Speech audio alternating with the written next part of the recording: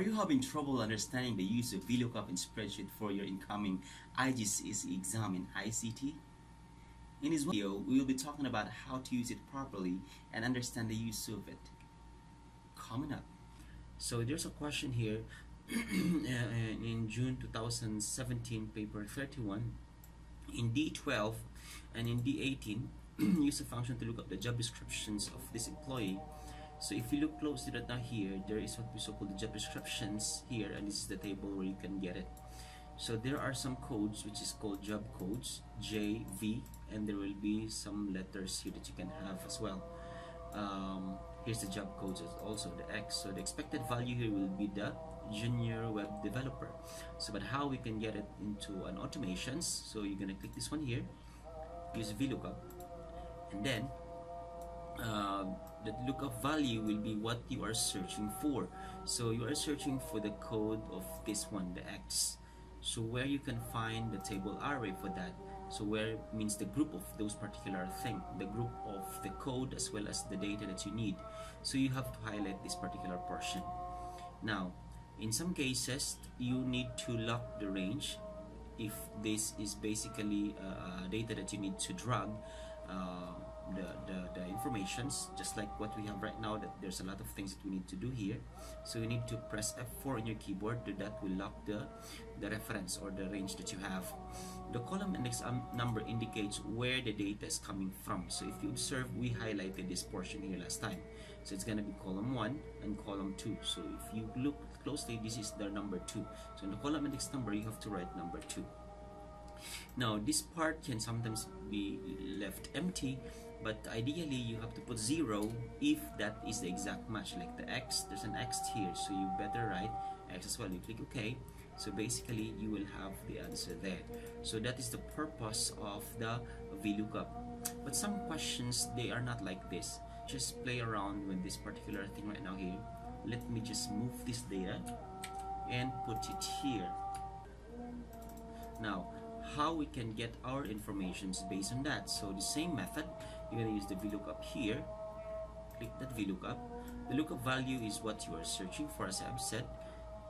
This is going to be the X. So where you can find the informations of X and the full form, it's from here going to that side. So if you look closer right now, it's a little, it's far from each other.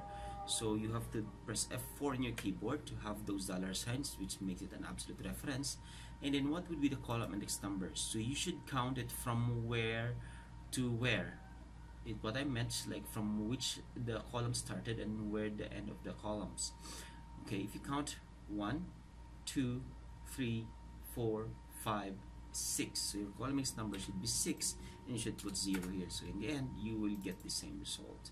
So don't forget that you need to lock the particular thing. If you will not lock it, it will be a mess of your work. So just give an example. Let me just highlight this part. Okay, and press enter. If you observe, I didn't make it absolute, I'll make it relative. So now if I'll double click, I will have NA here, because the reference that I have changes, it goes down if you observe the data that we have right now.